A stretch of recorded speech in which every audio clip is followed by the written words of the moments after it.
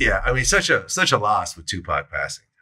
So young, so much work under his belt by 25 years old. And you know, imagine if Tupac was alive today, like how he'd be influential in politics. How he probably would be the first hip hop billionaire by this time. You know, before everyone else. That's very true. Yeah, I mean, very very sad. Yeah, you let some of these motherfuckers tell it. They didn't know his vision. I remember he was like 40. Oh, we was talking, and then he just 40. Before we get off the phone, I meant to tell you. He say, man, look, you know how they got Planet Hollywood? He said, I want to do the same kind of concept, but I want to call it Gangster Cafe. You might want to, you understand me, put your bid in. You might want to, you might want to invest in this. I'm gonna get all the people I fuck with, and I want it to be called Gangster Cafe. We have pictures of Al Capone, all the gangsters, Lucky Luciano, like, you know what I'm saying, Gotti, whoever, you know what I'm saying? Whoever was gangster at the time, you know what I'm saying? So that was one of his visions. And I can see that happening, I can see that, who wouldn't want to come to Gangster Cafe, with some good food? I mean, the Planet Hollywood at that time, the way they formatted this stuff, that was Pac's vision, one of his visions. He's very smart.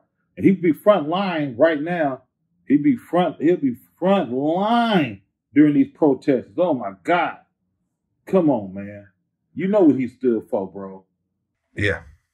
Yeah. I mean, in fact, I interviewed Chris Carroll, who was the first responder that showed up at the scene in Las Vegas after he got shot.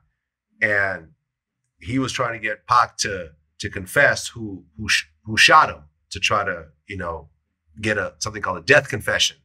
And when Pac realized that he was talking to the police, he was all bloody, blood covering his jewels and everything else like that. He looked at the cop and said, "Fuck you."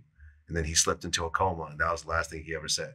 So Pac's last words were, "Fuck the police." I looked at him once again. I said, "What happened? Who did this? Who shot you?" And now he's looking at me, so we're looking at each other in the eyes. And this is kind of the first time he's even acknowledging my presence. And he looked at me, and I could tell he was getting a breath together to tell me. And he looked me right in the eyes, and we looked at each other, and he said, "Fuck you." And he said it just like that, with the emphasis on that F to really let me know.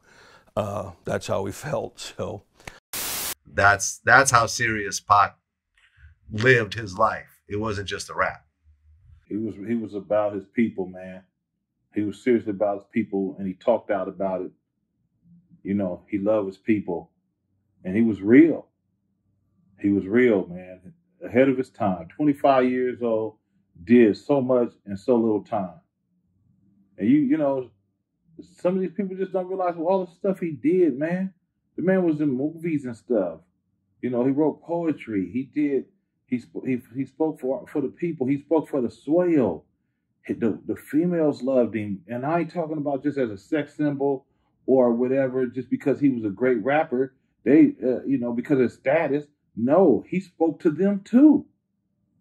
Dear mama, Brenda's got a baby, so on and so forth, man. You feel me? Incredible. Yeah. Incredible. The GOAT. Yeah, I mean, period. The GOAT, which is why to this day, you can't make a top 5 list without putting Tupac on top somewhere there. Come on, that's real spirit. Yeah. If you don't put him in there, you just a straight up hater with a voltage regulator.